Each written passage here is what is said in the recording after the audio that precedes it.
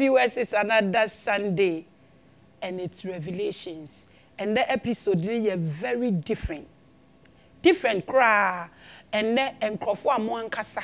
Mo friends say yen for mo bra setting so. Omo ne de omo egu setting so. And then me ni hwe ka. Me de omo ma wiase, me de omo ma Ghana for, me de omo ma amansan. No mo ankasa de omo aye de omo pe. Ebi se bisa technical questions. And then me de omo ma public no. Mo mi bisa omo, mo ama mo mudin ahodo. Ebi se omo no mo say Ghana. Ebi se omo mislead the youth and omo wa ha. Mo ankasa mon form me de omo pe. And the episode no e Q&A. And se misa ene ano enyiyi ano eno ena me de bre wende and the public no ene me guest a omo wo seti so abompu ni mpu na omo beti omo enum asem obia wo ni sohwem me so me wo me sohwem enti ene me mamo akwa e de ba Revelations so I introduce my guest sefe na waba won hwere hwe ene me wo nipa omo ama nkrofo tag me sem ye bayifo ama me bayi ni mu ayedin upgrade ni ho.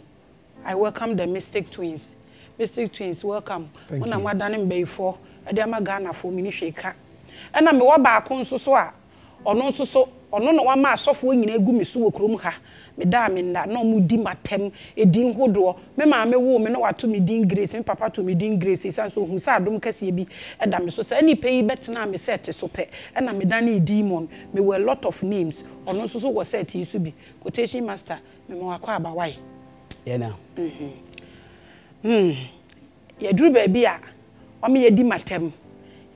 ama na come redeem it sounds so better na me set to sunti e say me din asesa 100 for 200 cedis ye di matem social media YouTube TV everywhere atem didi esenya ye say me ni bra bi abo e na me so nkrofo bi so me dey me home so mu ni nyansa me love latest love ono wa be two quotation master two Mystic Twins. Hi, Avraham, I welcome you. Yeah, yeah. Ono is one. What's it? So human. And that's what human. Welcome to Revelations. It's another beautiful episode. My set is hot. And there and Simbisanko ena yedeba. Enti Avraham address common sense family for address him. Yo, I wish I for the a bit chiamone mamuna kwaba. Common sense for ne yenu anu amu nyina mo pagya mo pese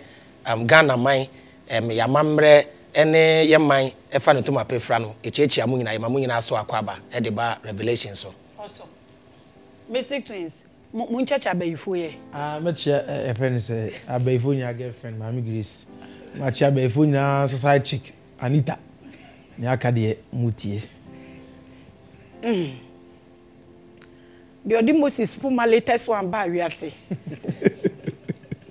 Or no. Ono so be si bosom. E dey ma Ghana for am ye di matem. Quotation master. Address wa bosom no. Address him. Okay, be check Ghana bosom fo nyina. Ene Ghana nsamanfo. Amodo mo krato wo mo man no. Se de moto ye ne assassini. Abo denen ne nanam. Mo ja no mo di go for na mo ja ne go ma hwan abosom no. No mo dia tena ma be pem e wo be hu Christ e wo dwane wo twi mu 10 wo ti se bosom ase wo pa e Kristo ni ye Muslim ni wo fi e bosom wo ho enchie ni o mama akwa ba why and then me new questions until you be go straight to the questions you take quick first questions from the Facebook. Into what questions are as you watch, you can drop your questions. We will ask them today.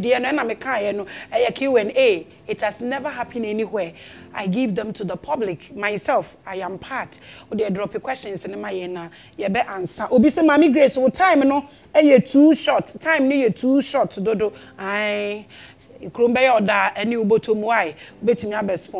you so much. The second question is going to Efri Godfrey Apare honomo quotation master or say adenti or say one Mystic Twins. Okay, let me read. Seriously, I want Avraham to dare quotation master and the Mystic Twins to turn water into wine or something to prove the existence of their source of power. All the same, Avraham and quotation master in one way or the other speak some words of wisdom and sense in their speech. Opare Godfrey or say quotation master Avraham and demo money mystic twins into Avraham patrol or sit there or no mondani nsuo emfa nkwanwan said ya de ya sofo no omususo mu wotumi nti ende de omu nsempa. Okay. On say you bisa very nice question. On say adeba kwa brofo de ye bibifo ne say omo yen say they should teach us how to think but not to reason. Nti question we bisa no question from his thinking perspective but there is no reasoning in it. Maame nchira de maame mfem ko baby ansama besi so obi bisa me say adan na yesi Africa ahonhom wotumi ena ye nananom tena ho a abrofo no be ye slaves no ahonhom no anko amom un say very intelligent but no so ni we fi say Bible mu nyankopon no ono so wo hefa ena otena ho ena General Titus ene ne ba Vespasian ekobubu Jerusalem temple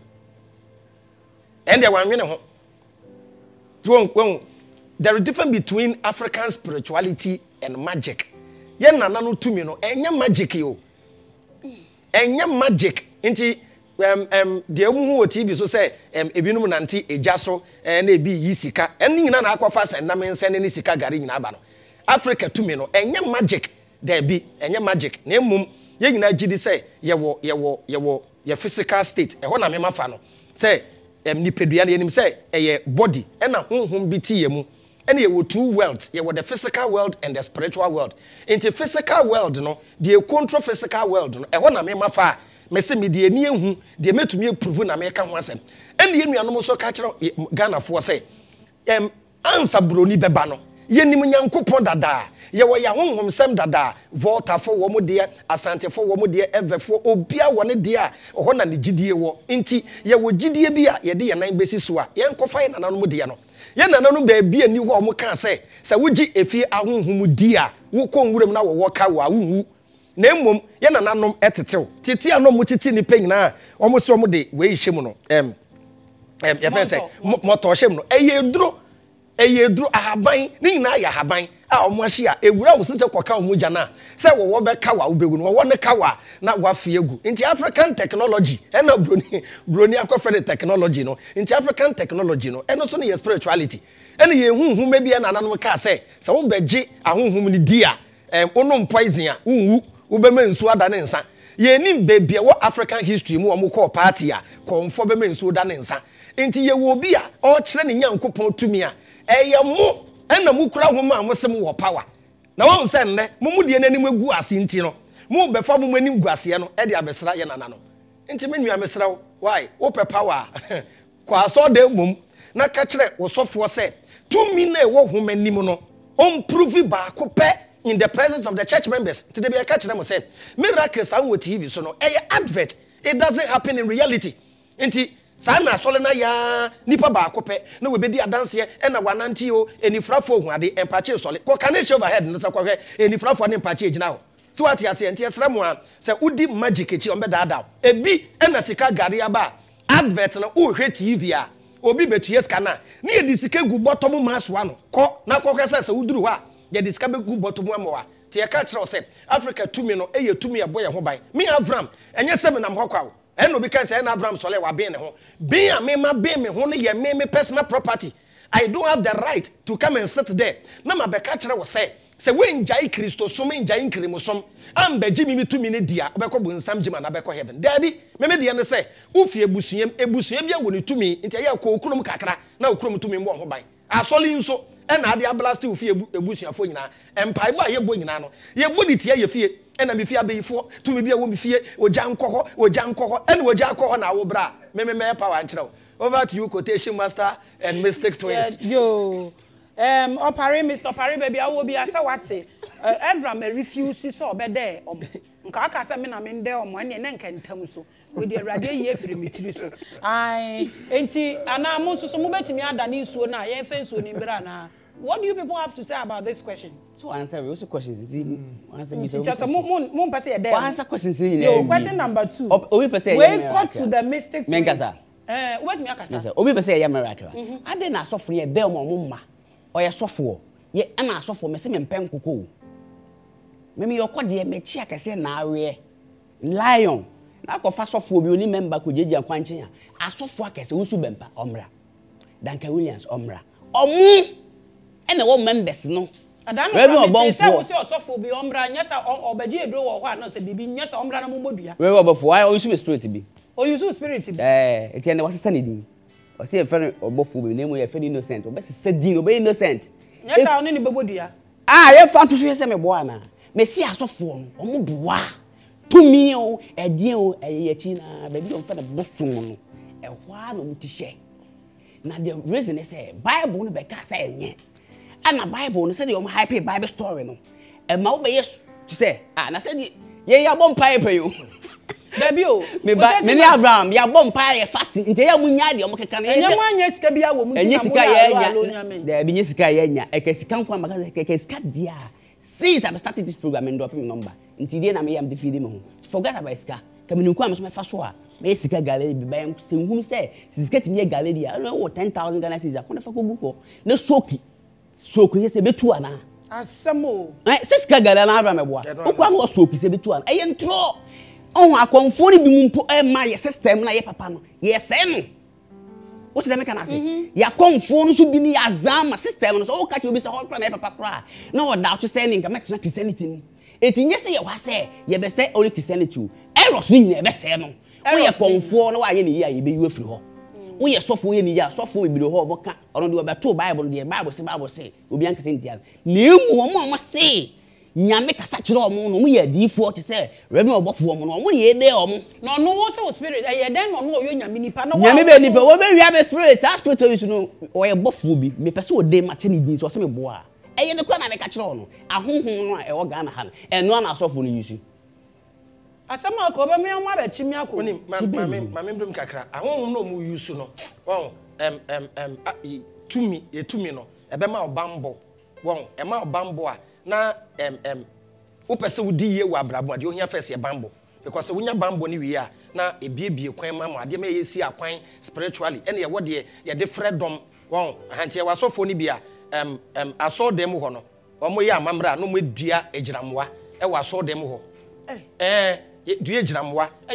ye business nyina egiramwa na ye dua kraman wa abonten nti kraman no na ebepo na wa freedom no na egiramwa aboni partner se nti wo dey steady efie obi ba kraman na epo uwura fie pe na egiramwa aba no abedi agoro nti asole bi ontumi njaida every year na so for no so ye party na weku nentwie no de aya amamre wo we nam na unya so de da obu kwa na o si aso de mo manimu sada nyafe ye wa hanki so for the fan nenimu a siko be bise bi obi sika oba kofa de ama no yen ye wo mubrohu o sa wo sekure gume ye domo na ye timu apa ye bebu mu afa so ye ka no kwa na muntie no mo ya ye be hye da ate asole ye o mo fo no mo ya ye be tia ye be ye mo ye tia asole ya mo awu mo mpe no kra ye be tia asole ye tia asole de be mu okromu ano eni ehu se obi aye bibi wo sunsun dimu a ye nya na hwe ye de no kokot kure be gya no nti de be ye mo no ye tumu fo se ma wadwi nya adwuma na ko ufie ne ko bi se ukromfo se de ma bebrebra ne ye ya abandon efie tumi no na efie tumi no so kom de na obe hantem anti tina bebi abeko bia no na ye se ufie na ye wo no efie tumi ne wana mamre nti wo ko na koye na mamre ma na ebeboa mi kan wa hwa ntia se Allah na wujini di no Allah e wana mamre Allah mamre ne say ye zakat any the 5 pillars of Islam enti wo mesia wo bebre Allah be mo wabre sanso na wo kan Bible na say Israel for ye asoden etie Israel nyankopon a na wa mo abre no mo akoye nkwa wo Babylon akoye nkwa wo Assyria so mo kai no e start bo afode etwetwa moja e ya mamre ma na Israel nyankopon sabe sevi wo ena Israel nyankopon ne hwe ya na ntwi be short nti no wo chi ono ano do ba weku na mamu pacho and so I'll show them me say questions ni ebisa na question ba ku nie and then am say me 2p black if he said he so ma preaching this way still guy he read the Bible I don't know yes sir mo de me fan so ya well question ba ku ka say ye komu a ye nya nsole mo amako wi spirit nyina yes ye bebo mu dua wi wo question na eba Adam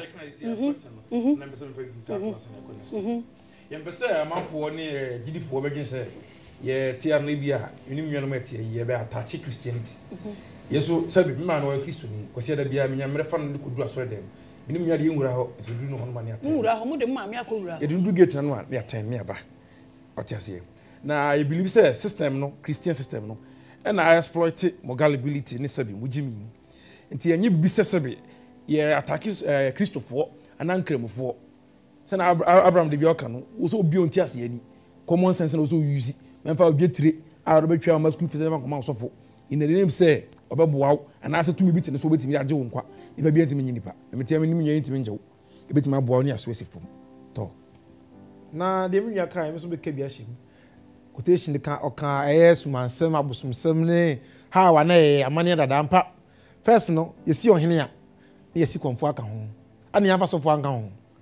because amuhu se konfo no se be konfo enya efurugu a wo ye dem na utwa abo agum a abo no moja no begum ochena besa ya yisu ube yisu se sofo no ka se hwewe ne furugu mu kura mu bon moja na ntasuo dan na ye jeze we betima je wonkwa ti ye suit ye fa brofo aka se te sa abiam danso infinity omu tria young boys ye be trim ne help to me tra na mo de brofo aka se infinite tesma brofo enti bi da no mo de confuse ye dada omu na Avraham ka se bi se omu wo mind control yes magical powers spiritual powers no na say no ka ro to what do you na hwe no we need make eye contact pe we na born say kim dey show hu nya de beba quick no kwa beje dey akutua but sumsum abosumsam no types bebedebe enti dey onim ye abosum tutuofo ye wo petukom ye wo bayikom ene ye wo ntaso entafoa ene na abosum na akasa nante branchen but dey okoto abosum no ebeto aba no ato ne di sika banku sika tuo zafi no no akasa dey ye na de ye bi ope enti no memfa konfo ba aku bi okoye sabe jimsam bi embe ka se abosomsam ye nkwasi asem ana sesebe ya etie de na konfo mystic teachers ya anwufrefo ye unsunsun wo ani so atisunsun wo yasum but men ka ni nya mo sa abosomsum atan because wo ji shindi o metie me to koye be nyawo sabe pepe na pese me so be kaso nuya ati asem minim ni amenka nti you are watching Revelations why questions na me read you mini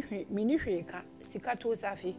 ene na achire ye beto so we question we come mistake twins o YouTube nipa na ye Miki Abo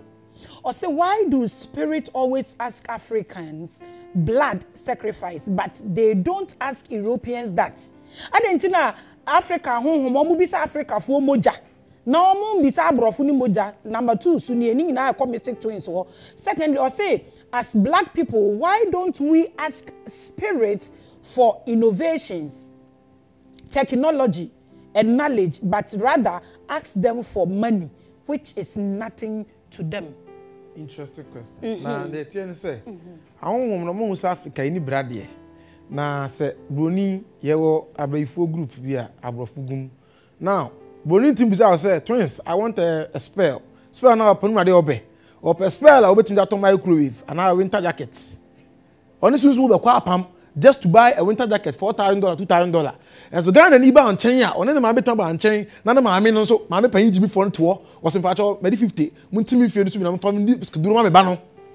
Well, but Bruni, and yes, Hada. Bruni will go through the same ritual process or by cleansing or by proceeding just to ask a spirit, say, or per winter jacket, and now or per financial loan or loan I got to government in the banking institution. Bank and interest and to bank car. And so Ghana need there be or per se we use manua or that can night to swap. At the end, let's go to get ano. And you know, so soon, all my busa brony say brony for Abameda. There be all my brony say, and no band and I say, and I may some braboni be mano. But because we be needy, we be no, then some will be suspected crown, so soon to us our any brady. But as some year who some years, Chroma Ghana tea, or we need to schedule. Obi also organ to schedule. Peter a confirm pay for basic 20 and tro. Allo? So soon be an organ to schedule. Ebi a ko chire vote akra ntro fo abem. Omo tika so tran kan. Na ba kumase na omo na atachima anya de ade. So soon be an organ na. Busum be an organ na. Na ka be na ke si hene e de confirm aka no. Na busum a obedi ye mamoja, obedi ye yere no. Emoja de ye. Ye se de ka ohene mo se omebu man. Da bi sa spirit nya afie chire. Nto mo ba na omo semra mo omo e na so obi pesika. I want fun and sank and 9 card, yeah. Say near Begino, say near Begino, and for Chuchani, Chuchani, Caswan was a semi Yabano. I say, Uncle Sassam. Sabe, because I soon soon free. And that's soon found the commerce on found Confanation Santini and a boo of mine. Didn't have ready a comfort some airtime. Oh, boy, yet say, young way see or be a demonizer cost or say a tin, a quotation master, a sharp from someone because we will possess a moopa. And so what? Danny Daniel caught a bonning from see a dying subi. Enti ni enti na wo dwe se de ye ni ada de no waso da ye ni enti na wo dwe se de ye ni na da ebon Ibrahim su bisa wo doje wo da bi no waso da wa da o asem wani ade amare enti de tie no yo mo the second one o say ade enti no mo create technology ni moja na sem no say ade na Africa aboso mo bisa moja blood is the food of the gods nyame bia gi moja nyame bia nti Kristofo nyankopon gi moja Jiwfo nyankopon gi moja enkremofo nyankopon gi moja eni ntire duro ma fasha untumi nka so ye enkremo ne eduru Ramadan afasha na wiye waya akomchia unhwe moja ngufom wow nti ahonhom no moja because a life for life yes a life for life nti na ofa nipa life a wo se ehwe osu moja gu no nti pese o ye anything spiritually a wo se moja gu fom ti na ka Bible na Leviticus ma warning say anka nyese ye di moja enyese ye di moja nti ya wa lesson o se e kire Ghana fo a edan quotation master ka se obia enum moja banti ase ya wa kwan ya huku akokwa e wo se wo fa so a wo twi blood ni na afrim ansa kire se undi moja even kosuya ya wa kwan ya fa so ansa we di kosuya but one ben jiwfo na unhu sa secret jiwfo no ade Africa fo ye nyina ye fa na bosomsom jiwfo ne number 1 wa US wo bebia German bebia jiwfo gu nsa jiwfo de akokọ yi omhu musuo every atonement day onu koto akoko no ye de akoko no eyi ne hu musuo wote Ghana ha na wo say eye bone a wan kasa for wa Bible na kan Numbers chapter 28 P black ni ha verse Numbers 28 verse 1 kan P black ni ha eni na mebie wa ha no wow eni mamen kan the Lord commanded Numbers 28 verse 1 the Lord commanded Moses to instruct Israel to present to God at the appointed times the required food offering that are pleasing to him. Yankopon say food offering. These are the food offering that are to be presented to the Lord.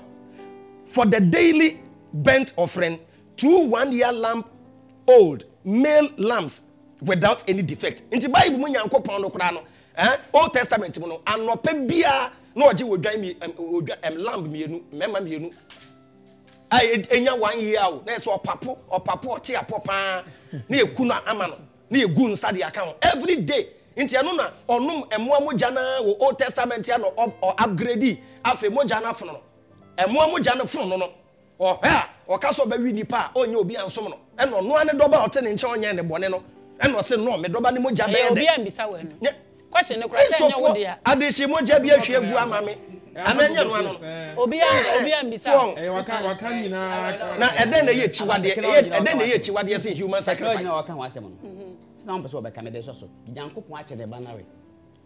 na kura me waka na wonche ne banwe ya wankata odoba de ukunu de abafo de ayede odo ye nti wa ya de no so na nche technology asem na de bia no masa technology asem a waka no awun se omo kasa de ntini yenye obi ni Ghana oyenye ma Ghana e fe apostle Joseph ana kantanke oni Ghana ya age na atum no no pom nyini ntu ono aye tie ni o de waye me de ani ehunu yesi de ani hu na edi hu adanse me boa de waye me de ani hu se ampapa aye mu nyini ntum na me ko fa ba me na mbagima tum yen de ne se ye beti ani oti ase enlightenment adibi kate ani se wo sa de ade aye ma mo de time ani so no ye waye firi ho na manfo ni ada ho omo ni asan different say we eye physical enye honhomsem we eye tu na wo ye already trinity na wa name Beelzebub nie na yinie Leviathan na common sense dem so nya kwantana no so nti ono ya Astaroth nti ne ye tu eku bo na sa no bi tu o so no trinity on holy trinity demon of all demons nti no demons so they get demon kwa de nkan se nyam na demon no ono ede nipa na ma obawe ni ono ni nipa wawe blood test blood nyame otumi ku nipa nyame okun nipa okun nipa no na Moses call say Moses na ko pachaw and Israel for no ko complaining kire Moses say oh Moses nyanko an okun yen ono nyanko say Moses send gina nchen Moses gina nchen ya no wa say ku nipa 14,000 account share Abraham can you make your argument without the Bible o say omo no be say a question a question no be say Bible inti ejo ni gidi yeso Yankopon otim na kwan say Solomon enfra honhom demons 72 mu miensa pe dey be from one mu miensa I think we are killing the suspense Maame Grace ehwe no on pese nyina ko adwunkuru Avraham enya ni sa pese nyina ko adwunkuru enya ni sa o say eh pastor me ba eh in fact Avraham SDA ni we Pentecost we Methodist one more church na mo kan establish wo mo so me Avraham say o ba SDA o maka tira Avraham say ni we so on be hye Avraham ka say be hye because you kwa Sunday na me so ka tira eh Christopher no problem o ade jam kwa asori me ni Saturday and Sunday me kwa da be say pese be sachara say America time ne Ghana da be e ka Ghana say me ti Ghana me pese be kwa asori Saturday ni Sunday da be na me friend na mo friend kra say yen sakra no ye sakra ba mu a ye be more confused na being free ye be crusade because ye sakra sisi na ye kodwani nkremosom a wo de onim nkremofo hia we nkremoni we kire nkremoni we say shy ni say why shia wo say den say wayera shia ni say alesu ne ayera alesu ne ni say amedi ye ni ayera but who cassette yan nkremosom a no mu nyina ba together say why are you speaking against Islam so yan kuma nkremosom they will come as one force but omumu no there is fight yet yan cassette Bible Pentecost, Methodist, Anglican, Chiribento, and Ankaba, on Bebako, Aquana cassette, your Bible. I'm fake, or more Koshia was set as well. Not SD and your catcher Pentecost, and he said, we pray to in some gym. Not Pentecost, your catcher Rome, and he said, oh, Bompire Fab Mary, some gym. No, Mona Moble. What one say I come for by or come for much abako. That Ben out is a confubic city for Nachida, Mamma. Oh, Mamma say. You are watching Revelation, so you are watching Revelation. No, because watching Revelation or watching. Menti per se confubi katitia confubi se conforma chinya mane ye boni nanso ubon so bi mbeka so obofo mfiri nyame yo wo su ben pass there bi o mfiri nyame it wan mfiri nyame mu the so called prophet wan mfiri nyame sesi no where the omo behwe omo ye mu followers no omo dom omo put him on this platform no omo na this conversation no e come on the questions ye be kwa no the other part 2 no but where the jara for omo nkrofo no enti no wo na wo ka physical things wo be ka but me person mistake twins no omo educate yen about said their youth ne betia se spiritual things obi en deceive omo no mo ma won konko ye niam bi asebe ehu hia na nsen say no omo se akola bi akoko obi wo ka so omo interview me one platform bi so e na me kan say onipa na oye nkola ne sa no na 5000 no pe na enye nipa ne body no na ope na nko ope so on defraud omo no nje 5000 no ena nkola ne so call extreme no mo onim se omo benya 5000 na ba nipa part ne de omu nya ena nkola no so call extreme say yenku nipa ne yemfa nko ne yenko kan say wo ma kidnap ye ne maame no mo fa 5000 the radiation na running through the youth enti mistakes me person mo educate public no so mo hu so bi gina TV so I mean the things that they shouldn't do more followers and a huge one for that matter send the be public ne invent some na mo mislead you mo say hu we a enye eyalo hu we a fake I mean mo bie mu no mo ntia how to spot fake spirituality mo ko ho no ne enhwe money rituals say prosperity rituals difference wom but boys na bon girls no so abon konfo no so to wa bon fake konfo no I mean kan yie ana konfo nya na fake but konfo ni bi nye na ye omudi agro betete omu nya ato mama ko dey suma edi nipa moja mo tata e beti mu nya ato ewu ana ye dey sabe but me se me wunsu untimi su nkumi but be cast na be si asem so so a unwo wa no ye dey debe na the better me chene say prosperity ritual no money ritual difference e omie money ritual no particularly e ya de a say ukosunsu anim say oma usika iya so from bro two any means of adwuma wo ye anampo say won sanka won nanka but no say na bi kan boss no Ghana krom atie konfo bi osi o ye sika duro to sika duro manipa fa kukuo bra o de habar begum o de gare ne hyeto aguso kofie e be dane sika diamond tro it doesn't exist here in Ghana obi bi ampa onim no say nipa no hu no onamboko odi me tiai say me anka so me nim sum kwa unjindi ka we airport me ba amtana me de ahyam yi ba we hwinim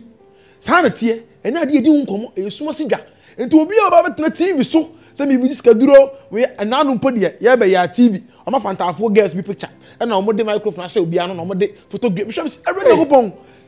entrope na mpanso obi tuo no ade edi say ampantafo bi tuo omo yi loto number e ye ntro sa na mani nyina ye ntro enti konfo ba betena TV so on kire ba bi a ye tete na kom on kire na master me wo busa mase a sumansemu ye be wo nya obi a o enim before kire me ma me ti sumansem ase uko friends and mysticism so me teachers or grand masters or much me they don't even want us to say certain things on TV. And how then a concern about say and I'll be able to TV so double money or court group join it my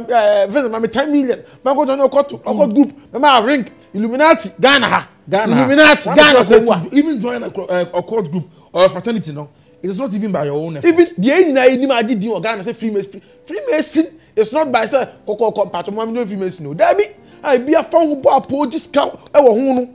na Freemason bo better TV so we both Freemason dey uru obi aba join it you may be di no criminal offense e camera no enti no minim dia aye nipa bi o mu gini san bo TV so bo okoda uru koko me pass me join okot me guta 50 million me guta 10 million e ye ntro obi afro me guta me sika system million me ba send me nya e ye nkwasi asem because the thing no okot on all these things no we are vetting say quotation master na grand master me na me de Maame Grace ko a me nya Avraham aka ho me say nya manager me nya nipa bebre o me di one dance say Avraham e di ni koi onye ko hwini o society on be ni nkwasi asem na sabe ukompa ye ko tanska bag ma wo asa na mo drink Nigerian movies am adwen aye no e sa na tie enko bia ye and asofo ni nim these are the keys asofo ni person bohu no and Avraham I was watching the previous interview say we they approach you say stop saying this stuff and people they want you to be naive moti omani dodo ai omu person people say ade mo say omo na moti omani apo edi ntro abokro no ama youth na dwen say sikaduro ho we nya say ya sikaduro and so go adan chen I think say Ghana hanom you glorify a gotten word Ghana hanom kwa fa so nipa fa so nyesika no ye hwa nipa dodo ye nimo ye hwa the traditional way Ghana no bi o sky be dwen say o diskaduro and the traditional misconception Ghana for the obi etrim and no nye problem ye tin go for be say diskaduro and sabi obi diskaduro en to shoe ka shoe na meto ka shoe ka meto no ba na ka so like here what you say but Ghana ne wono sabi oman ni munsem amane ne sa ne ma no aho kire ha nti se ame boa na wonya bibi fon ba ko na menu a ani pato no ma no wono wadwi bu ne ma biribi sabi president me busu afọ kwa muti me sa ma import me frame ata ma mi se wabam but oni se ene TV so na be ba na se ya oni se ni sunsun mu ni de sei se o kasa bia ye kan se ye kwa anajo ene ba anajo de si wa anajo no anka wa de obombofo kokoro mo ko mu hwene me bre ene o mo de o ma adwi create music videos se ye ba ni akonfo a o mo ya apodi a ye ba ni rap nsu bi some of the rap clients for dia ba ko beba what are you telling the boys ba ko bi so okumase I say hey why no mutati o we say o all these things say highly spiritual today all this enkwasasem aduma be no ho koye client dia na client forever now you say scam na o boy actually hype no the scamming begins with one common sense o we common sense dey fabro na adwene so cheme ti ma me nko di suma bi no akoje no o twane magu so on ti ase wa bon na suma no aba ba overtake no na ade na kwa na afi etete no na afi no say kofa se wibra kofa nwa wibra na ade na se no so no hu de onye enti no ye di akira ye nka double instant omo de omo ye tricks omo ye make from abosu 224 omo de tro ni aza omo ye confused because abosu kan bi anu abosu fita bi anu a okọ spirit mpo fi akiri ba na wo de ko uwura wo dan a wo ye water wherever ya sunsun aka sa wo na tete mi dwane ka say wo duwe ba me no ntra enti no sunsun ba na baka ko spirit bi bra no ba po sa dan ni enti azanti no omo de katen se twam enti ha na trick ghost abosu mo twa tro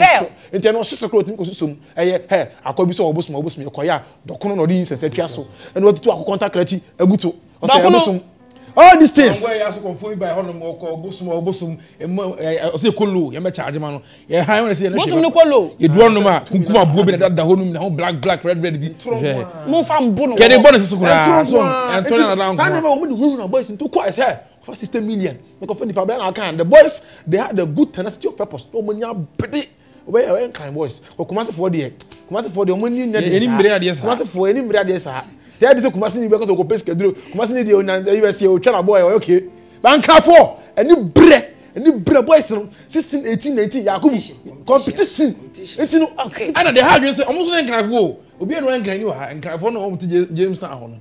suhum obi free kofobia obi free insawam obi free join na ba o ya rasta kakra na ese efu na o pewi bi bona no abizi bay I don't care I real lifestyle o bo ya go ma ko ya po o print picture no the traffic ko bi rasta ma fo ogu Abraham e pa cho wadwen no common sense na wo preach no say nia me nyina ye hui I mean dan ne yenye Yeah. Common sense oh. Common sense what dey no na wo so dey hu we no mo kra hu o different bi kakra. Me hu obi a different. But me line na mafa no. Sa me kwaku de me ne kwaku anante so many years quotation master onim se de me te. Me ade a me nsua nwie me pese meka ho asem. E na me obi a me teachia yemfa knowledge ni na ma ye onema yen me nkyerɛw because me kyerɛw na wo benya me secret na me ho manfa so ma obiom nti knowledge is acquired nti so kona kosua wo behunu bi saa na ete nti wo so mo te ye omo nka power asem obi owo tumi onye dede de me ka kyerɛ nyina ne say me free Christianity ni Islam me ma dwen say spiritual side nso me nante kakra because wo Bible ne say so ahohumi na hwɛ se afewurade a nti sɛ wo tia na wo so ma me wota to mi hwɛ da onye hwɛ because Kristo nkwa na waso na hwɛ nti nkremosom kra wonim de yewom nti obi kan nkremosom mutumi asɛm a wo yem bɛhyew obi ye nkremoni but the force and the power behind the nkremosom kra onim wo nti quotation master e keka nsɛm bi bobɔ mu atia ne ade a na ɛyɛ na wanwa ti won tie mfa no nto nkyɛn me call spiritualist bi o me kwa na mpese me test say omu wotumi no me two omu tumi mesika na first one me mpese me bonidin me kwa na me say onye sika ma me because me hu say o videos a o yiska o ka chem say wo Avraham de sika na me ntumi nya mawo na me hwe wechi a wo sika panti wo sika na me ntumi nya mawo nti e wo say me ma wo lack na wo sika ne ba naturally e na me hu so ya azan no me two eye agrada and de me ne wo picture kra e da me hyam say agrada sika gari me ba o say da bi ensi ho ene enti na ma me nsi ho esense me wodom say me ko na ye fake ya me ba be ka kire nkrofo number 3 the same agrada oni kwaku menu show obisa kwaku menu say video ni wo ho say kwaku menu sika gari no wa beji bia na anka metwa was me bu say enti we nyina ye ntro ye ka spirit ma me wie common sense in spirituality common sense de o ye ne say honhom e ma wade physical honhom to fa de physical ma e na sua nyansa honhom entumi nkotam ade physical fem bisi wo ma honhom bem emfa ka physical nhye wonsem e de no on physical ma because wo consulting spiritually enti honhom fem eniema ye we try no beto aso e hono as mysticism we start from seeking and then you go to mysticism in the temple there are telekinesis power there that you can use your mental obetimi adwani o we enkomo aye di eko use obetimi adwani move ni ma obetimi adwani it comes at a price ma level yem on say spirituality no e won so nto de yem fa fom ho de na mo na e kire ho so nti on the physical common sense ontumi koso dai say wo ti aeroplane mu na weni bet na ti aeroplane mu ko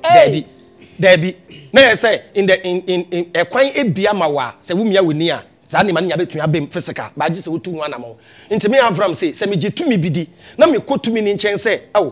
me ye adwuma na me hia mwa enye say me kotumi ni nchen me bebie me store no na sika dem na muade say si akwan tumi bi ha me na we biebie kwan amame a na wa fred lack e de amaw I say player wakọ omo match na wakọ say opeso hye malam no mambe she go ma wo enye so free malam no ho no na match no scores here for 2 na emom unya me yan you a eye wo ni po no ni keeper no nti when you so nyansa ti ye nananom ka say wo soro eboa de waboa ne ho physical side ama fani nature ama wo nan mienu wa ma wo nsa wa ma wo ani wa ma wo hwene wa ma wo ano wa ma wo aso opa adwuma to anamon e simple na sua nyansa because we bie onim say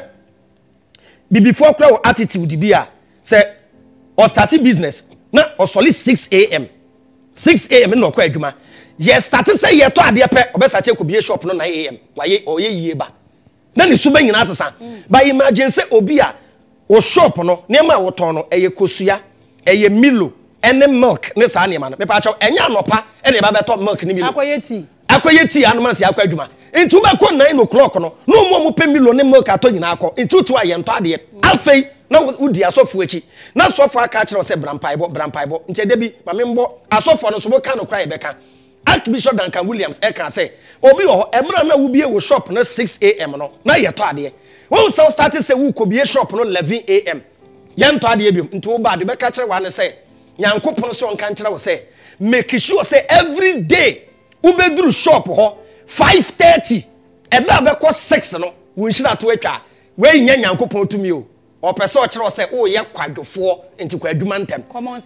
sense nti common sense ameka nyina ne se ade bia no eye anamuntuo se wabɔ mpaye o se wuji tumi bidi o se wambra wundi tina twere sem ne ka se ensa enye adwuma no endidi kwabami bia even in spirituality kra no o ye lazy a tumi na no bedwo. So they don't sleep. They do. Yes.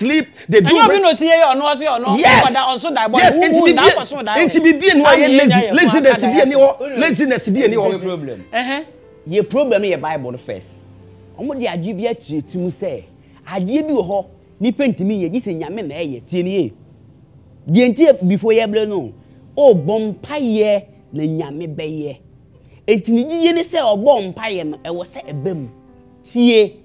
the occult, the Freemason, highest people no. Why na ye Freemason here only company? Omo tagi omo, muntie ni yo. Those omo tagi omo say, omo ye Freemasons. Je say sa akode omo say Freemason, sa akode ye Freemason. Aje atum, oye adwuma be ontonyom. Na nwum na nya adwuma. God, ye pe adwuma ansa na ya pe honhom. Ba bibini be pe honhom. Na woni madam so ngofo mi fe say. Why na pe tumi na ma ne tumi? Young boys we afre wonim. Young boy ba ko Jimmy Fobi. Wasi ma tagi ge bi power kira. Hey, sa ge de to ba ko bi say, ma me tumi emfa nkopem na me so ye Jimmy Fo. Umpe tumi o be to Range Rover 2021 de yi bi. Na wo twem oba no bo breki. Na wo bon futuro kura pa sebi. Obaka sebla at the beg you where they go. Ba no person oba ni change no. Wo change oba no so ye sika na wo spend. Your new maybe when spirituality. So we a young guy. Next you start so talk this type of phone. Men talk. Cut your coat. Yo, what you ask? We be a good phone waiting 50. One hour press at home so. Electrician. I say,